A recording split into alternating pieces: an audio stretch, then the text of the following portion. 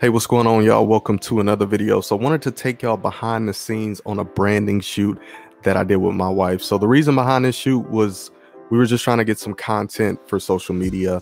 And I just think branding photos are a must. If you're serious about your business, you need branding photos. So you could, like I was saying, you could use these photos for content on social media.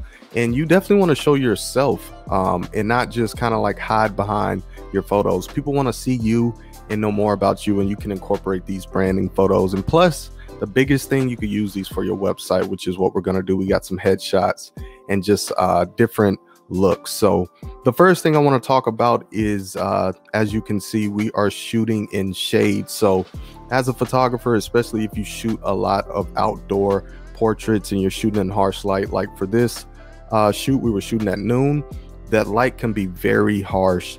So shade is your best friend as a photographer, especially if you just struggle with lighting in general. You cannot go wrong with just putting your subject in shade. As you can see, we don't have harsh light right here, so it's not even a worry. We just have to worry about just getting that correct exposure and the right poses and getting the shots. So if you struggle with lighting, shade is your best friend.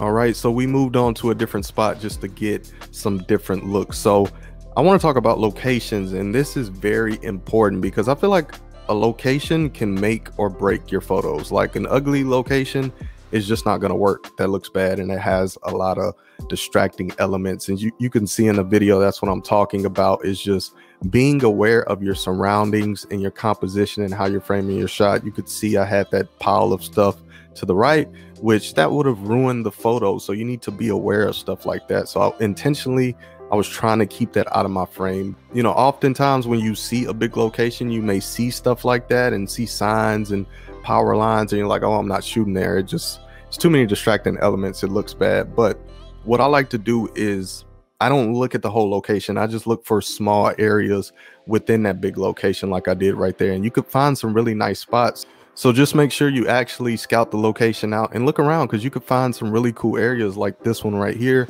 The one previously, just sitting her down. You know, these are just small spots, but you can get exactly what you need by just looking around for these small areas.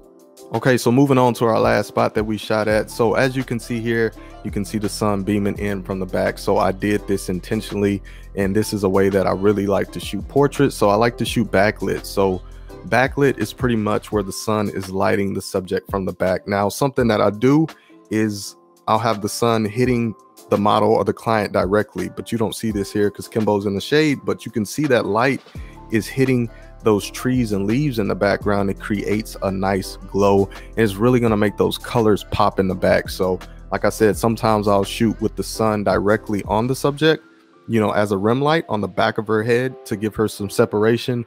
Or I like when that sun is kind of falling off and hitting those trees and stuff in the background, because it could really just make your portraits look way better and just really make those colors pop and jump out. When you do that with using off-camera flash, you can really get some dynamic and just moody and just photos that really pop and look great. So I really love that combination. So when you're shooting outside, really pay attention to light. Like, light is another thing that's going to make or break your photos. Pay attention to the way you position your clients. You know, a mistake that I made when I first started is I would have harsh light just on certain spots of my subject, so it wasn't a nice even light. So just pay attention to how you position them and how that sun is kind of hitting your subject, because that's really gonna make the difference between good photos and just photos that don't look good at all. If you want to learn more about flash photography, I have an off-camera flash series on my channel where I cover everything about off-camera flash. So I'm going to link that in the card up top. So make sure you check out those videos. I appreciate you for watching. Be sure to hit that like if you enjoyed this video and subscribe to my channel. I post photography tips and tutorials every single week. I will see you in my next video. Peace.